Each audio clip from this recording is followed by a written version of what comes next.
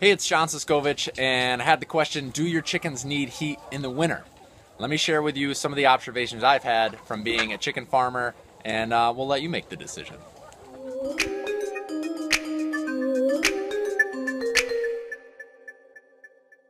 So we're in my winter chicken housing, and this is kind of a luxury hotel of winter chicken housing. I'm so super impressed with how this turned out that I'll definitely do it again in the future. One of the things that I have not done is turn on this guy right behind me. That's a propane fired heater. It's a, I think, 60,000 BTU heater.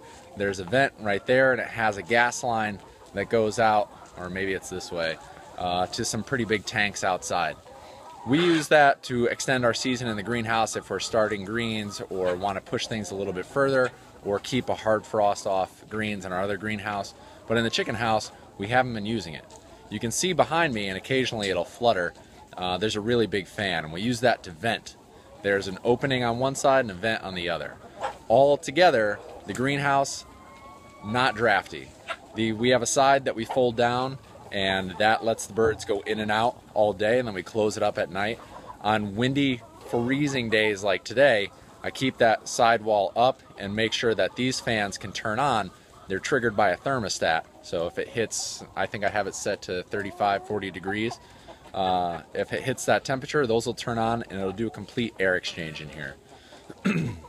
So with chickens needing heat in the winter, how a chicken handles the winter is if you give them fresh water and plenty of food, they'll eat that food, metabolize it, generate heat, and if you think of a down comforter on your bed, if you're underneath a down comforter, you're generating heat and that down is capturing it. Well, that chicken is covered in down, so they're eating this food, metabolizing it, generating that heat and keeping it in their down comforter. You'll see them all fluffed up and warm. And as long as it's not really drafty and there's not a lot of wind to suck that air out from underneath their feathers, they'll stay puffed up and warm, and even on the coldest of days, and they'll be fine. They'll walk around. You can hear them around me. Maybe I'll show a little shot of one all puffed up at the end of this. But they do all right. So we don't do any supplemental heat. We get a little bit of solar heat, but even right now, there's some snow accumulating on top of the greenhouse, and there's not a lot of sun in here. They're also very curious about the tripod. Get out of here. So no supplemental heat. They do just fine. You want to keep drafts down, and you want to be on top of having no moisture in your coop. We put down fresh hay all the time. We're doing deep bedding system. If we notice it's wet at all, we'll put down new hay. We'll make sure the air is exchanged in here and it dries the bedding out, because if it's wet and it's cold, then you run into some serious problems with your flock. That's about it for chickens for heat. Let me show you a quick shot of some chickens all fluffed up and kind of huddling together. They're over there on the ground right now. Some of them are just, a lot of it's just they're interested in the camera and what I'm doing here, and they're bored because it's winter and they can't roam around and eat grass and bugs.